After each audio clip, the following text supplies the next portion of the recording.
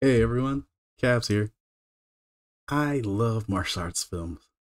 For pretty much all my life, I've unconsciously lumped all martial arts films into one category: Kung Fu films, even if the style is not even Kung Fu. However, upon further research and discovery, I learned I tend to gravitate to a particular genre of martial arts film, and that genre is Wuxia. Wuxia is a genre of fiction concerning the adventures of martial arts in ancient China, and translates to martial arts and chivalry. I was surprised by the amount of wuxia films that I had experienced over the years. Films such as House of Flying Daggers, Hero, Redcliffe, and Big Trouble in Little China, just to name a few. Yes, you heard me right. Even Big Trouble in Little China is a wuxia film. I was surprised by how many movies and films I've consumed and didn't even know until now are actually wuxia, which is a great feeling. So with so much great content and subgenres of wuxia I've yet to explore, I want to discuss one of my favorite wuxia films from one of the world's greatest directors, Yi-Mou. The name of this classic film is Curse of the Golden Flower. What if I told you this film is full of action, revenge, tragic love, chock full of plot twists, displays great cinematography, rich character development, masterful pacing, and production design? Would you still be interested? In this video, I want to show a few scenes of this awesome movie that still stick out in my mind. Scenes full of quality acting. A film that displays an empress and her tragic attempt to start a rebellion, played by the powerful, versatile, and exquisite Gong Li. A film that showcases the cold, ruthless efficiency and apathetic might of the Emperor Ping, played by the incredible Chu Yun-feng. But before that, let me give you a quick rundown of this story, which was written by Yi-Mou, and it was inspired by the works of Cao Yu's 1933 play Thunderstorm, as well as William Shakespeare's Hamlet. The year is 928 AD. The cruel Emperor Ping wishes to maintain order and peace at all costs. Emperor Ping loathes his wife, the Empress Phoenix, so much that he's been telling her she has anemia. The imperial doctor and the emperor have conspired and been in charge of distributing Empress Phoenix medicine, which in reality is poison. The empress has been taking this medicine daily for many years, which is not only not curing her, the medicine is in fact killing her. Oh yeah, and driving her insane.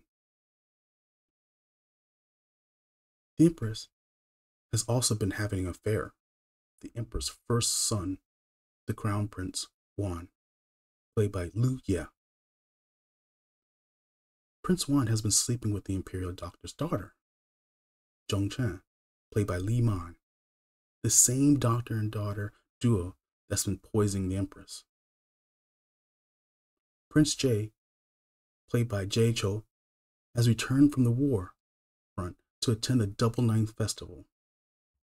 Now, those who don't know, the Double Ninth Festival is a traditional Chinese festival dating back to the Warring States period, in which the 9th day of the 9th month is a lunar month and an auspicious event. The events include hiking, feasting, and drinking chrysanthemum wine on this day. Okay, back to the movie. The emperor reminds his son that you are privy to anything within the empire. However, you must remember to never take what I do not give you. A warning and foreshadowing of what is to come. The empress has been stitching beautiful silk embroidered scarves with a golden chrysanthemum flower. Prince Jai notices his mother seems more ill than when he last saw her. Noticing all the scarves, Prince Jai curiously asks, "What the hell's going on?" The Empress tells her son that the Emperor has been poisoning her. She has verified this evidence from a spy, played by Zhen Qin, a spy who's also the mother of Zheng Chen, which we find out later. Mrs. Zhang has a secret of her own and has been stalking the Crown Prince Wan to the point he catches her in the act and decides to chase her. Prince Wan's men capture the spy and bring her to the Emperor. When her face mask is pulled off, it is revealed to be Mrs. Zhang, the Emperor's former lover. Mrs. Zhang has a noticeable facial brand scar for when the Emperor did to her. Prince Wan notices that when Mrs. Zhang is unmasked, the Emperor, his father, flinched in shock and fear, two emotions he has never seen from him. His eyes also dart back to Mrs. Zhang as he tries to piece together what is the importance of this woman to his father. The Emperor tells Prince Wan and everyone else except for Mrs. Zhang to leave his sight immediately. And through their discussions together, Emperor Ping and Miss Zhang were both not only lovers, but had a kid. And the Emperor, who once was a lowly, ambitious captain, destroyed Mrs. Zhang's family and locked her up to conceal his shame when he became emperor. Mrs. Zhang, beaten, homeless, and without a family, passes out due to her injuries while on the run. She was found and taken in by the imperial doctor. From this act of kindness, she falls in love and marries the doctor. This is all 25 years ago before the events today, so this is just a recap of that. Meanwhile, the Emperor storms into Prince Wan's chambers, where he and Cheng Jian have just finished doing the dirty. Prince Wan attempts to hide his lover in the bed, but fails miserably. The Empress, aware of Cheng Jian's presence, states that the punishment for being in an unsanctioned relationship with the Crown Prince is 19 lashings, a facial brand, and exile from the Empire forever. Are you starting to see things click? The prince begs the Empress to please let this matter slide and gets on his hands and knees. Behavior quite unbecoming of a future emperor. The Empress agrees and instead decides to exile Cheng Jian. When Prince Wan visits Cheng Jian to say goodbye, Cheng Jian tells Prince Wan that the Empress has been weaving 10,000 scarves upon learning 10,000 scarves. Upon learning this fact, Prince Wan approaches the Empress for an explanation. The Empress, undeterred and unafraid, comes clean that she's indeed planning a rebellion. Prince Wan pleads that if she carries on with this plan, the Empire will think he was the one behind it all, and it would more than likely be a death sentence for him. Prince Wan asks the Empress, "Do you even wish me dead?" Now, this is Gong Li, so she's acting her ass off, so she puts all the facts together, right? The prince no longer loves her. He's actually been stripping another woman. That same woman has been working with the imperial doctor to poison her. This woman has also told Prince Wan about her rebellious plans and deeds. On top of the fact that she knows that her natural-born son, Prince Jai, will be a stronger, better ruler if made emperor. With all the facts in front of her, the Empress turns around and tells Prince Wan to his face, "Yes, I wish you were dead." Now, for his valiant service to the Empire, the Emperor gives the imperial doctor the title of Governor of Suzhou, and he and his family will live out their days there. The imperial doctor tells the Emperor he has supplied a few months of medicine for the Empress, so the Emperor will not need to worry. The imperial doctor departs with his family. However, Chongjian has run back to the capital to plead with the emperor.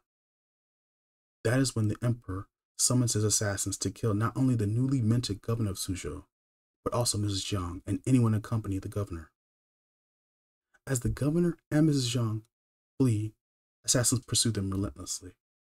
The governor, realizing he can buy his wife a little more time, jumps from the back of his wife's steed and attempts to hold back the pursuing assassins. As Mrs. Jiang looks back at her husband's last valiant stand, she presses on and is saved by the Empress Royal Guard. Zhongchen realizes, after waiting for what seems to be hours, is assaulted by the Emperor's assassins. She fights off a few, but is captured, and just before they strike the final blow, Mrs. Jiang, her mom, leaps into battle and stops the assassin's blade from striking. She kills the remaining assassins, and together with her daughter, attempts to flee the capital. Suddenly, the Emperor's advisor calmly stops the pair and requests that the Emperor and Empress now hear their plea of leniency. So it's terrifying, it's sad, it's tragic, but that's why I love this movie. There's so many things why I love about this movie. It's so dense in terms of the themes, the developments, just everything within this film is just jam-packed, and it blazes by in about 114 minutes. Now, the budget of this film was $45 million, and it grossed back $78 million.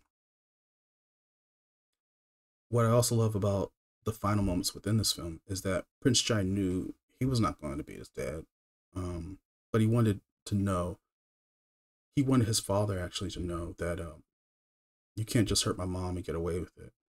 Cao Yu Plays and his acting ability, he basically tells his son, listen, man, I can save you. I can save your life, but you got to do one thing. You got to serve your mom this poisonous brew, whatever the fuck it is, for the rest of her life. Essentially killing your mom. Essentially betraying what you are as a son to her. Now, as a son that has a mother, I'm going to tell you straight up, I would never do this. Just thinking about it just drives me angry, and the fact that the Emperor is so bold that he can just say this stuff, it just shows his ruthlessness. And it's a delicious scene showing his apathy for the entire situation. I don't really give a fuck about your mom. I care about you though. Like you are the good son. I'm willing, despite everything that all your fuck ups, I'm deciding to let all this slide if you're willing to do one thing for me, one thing that you could possibly never do. And in the film, Prince Jai knew, listen, he apologizes to his mom after hearing this. He apologizes for being a failure. And with a quick move, he spots a soldier's blade. He takes the blade and he just checks himself out with it.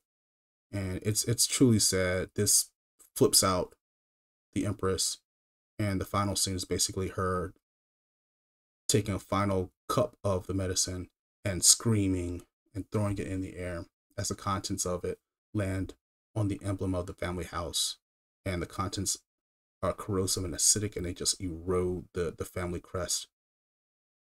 And the film ends from there. And like I said, I've seen a lot of wuxia films that I didn't even know they were wuxia films back in the day, and this is by and far one of the best films I've seen.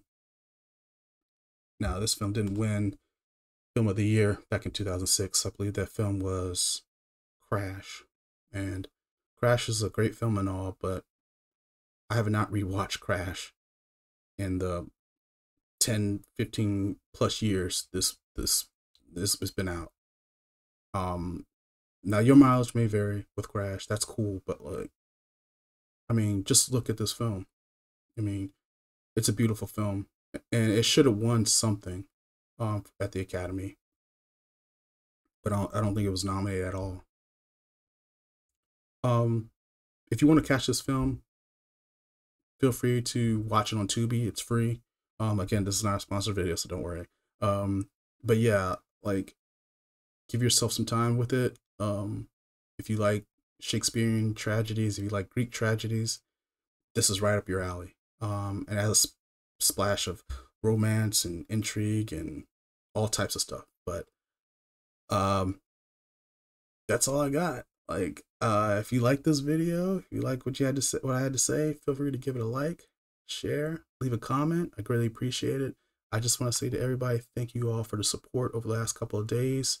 I've gotten a lot of comments, and people have been checking out my videos, and I really appreciate it. It's just driving me on, inspiring me to continue this on, that I'm on the right track. So I thank you all so much for watching, and I'll catch you all on the flip side. All right, Cabs out.